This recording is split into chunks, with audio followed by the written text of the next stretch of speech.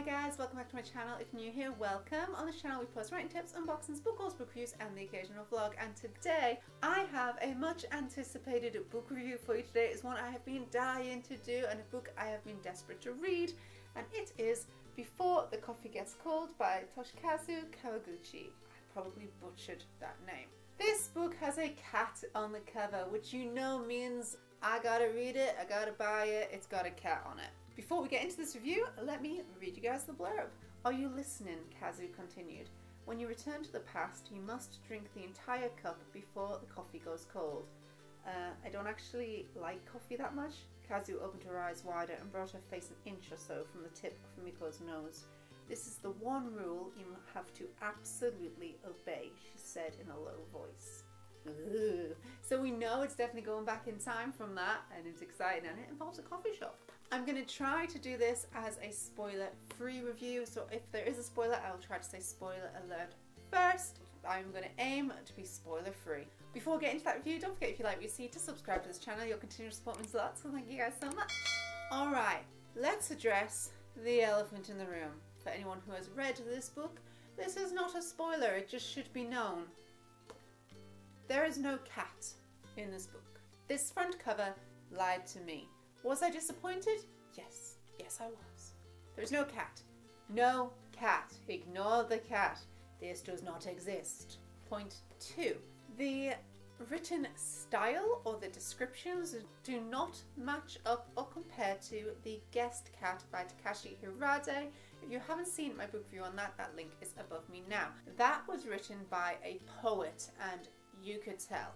This book, Toshikazu, is a playwright, and you can tell because the entire book pretty much takes place in the one coffee shop. This is great for a playwright because when you are writing a play, you don't want that many scene changes. That's difficult and expensive to do.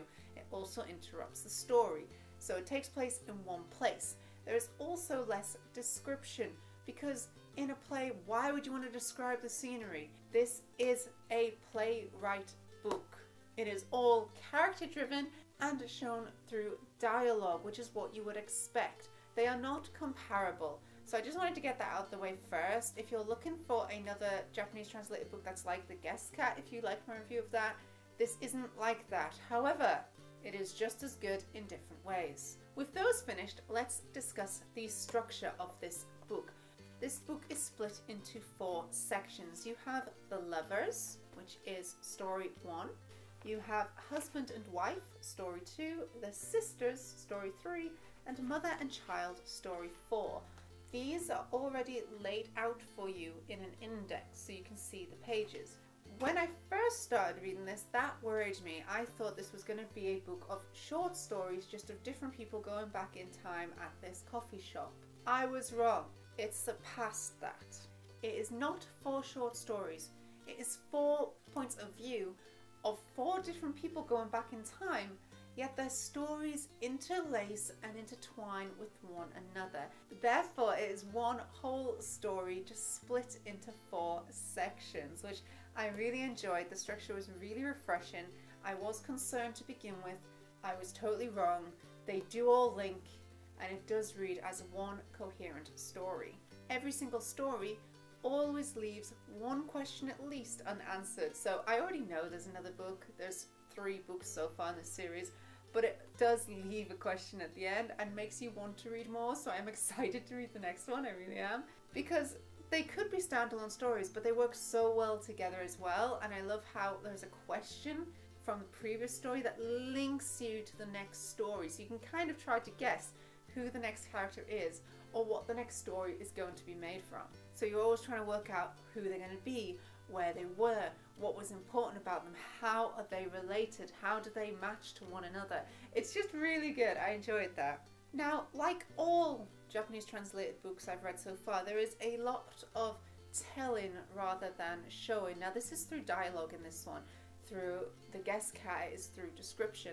However, I don't mark Japanese literature books down on this because I think it's a stylistic choice and a difference between the cultures of writing. And I actually find, like when I watch anime, how it has loads of scenic shots and just beautiful, slow, peaceful drawings.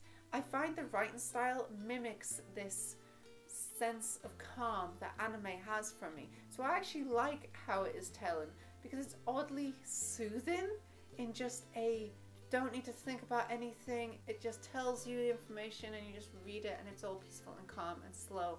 And I don't mind that, honestly, I go to it. Now, this is going to be a very short book review because I don't want to give you guys quotes from it because it is such a short read and because it's written by a playwright, everything written is important. So I can't give you any quotes without telling you the story. But we do have a dilemma. The cat. This book cover lied to me. Now, do I mark it down for that or do I let it off?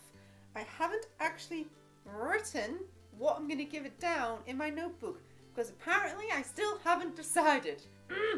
I don't know what. So basically, if it didn't lie to me, this is a 10 out of 10.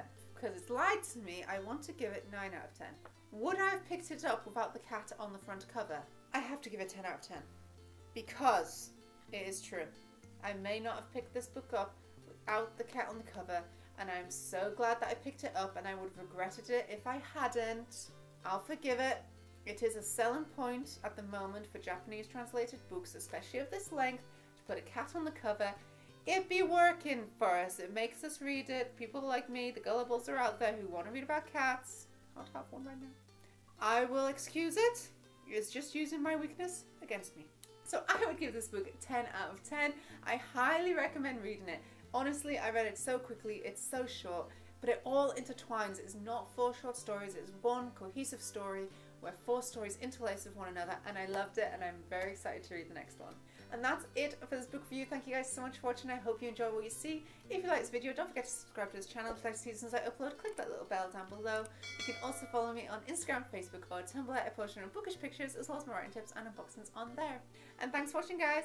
Bye!